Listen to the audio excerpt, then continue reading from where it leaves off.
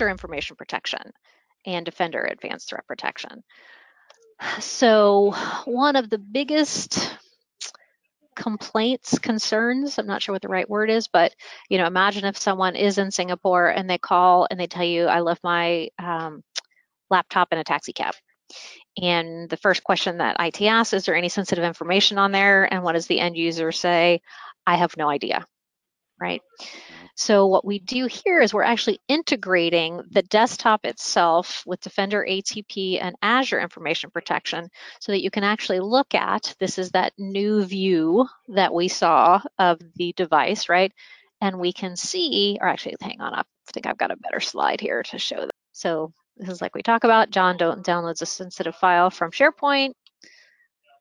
Windows now knows the file label is confidential. So AIP talks to Windows Information Protection, right? Protects the file.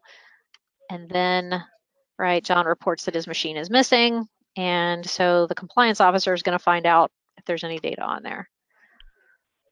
So again, we have that Microsoft Information Protection toggle switch. And we can choose which labels we're concerned with.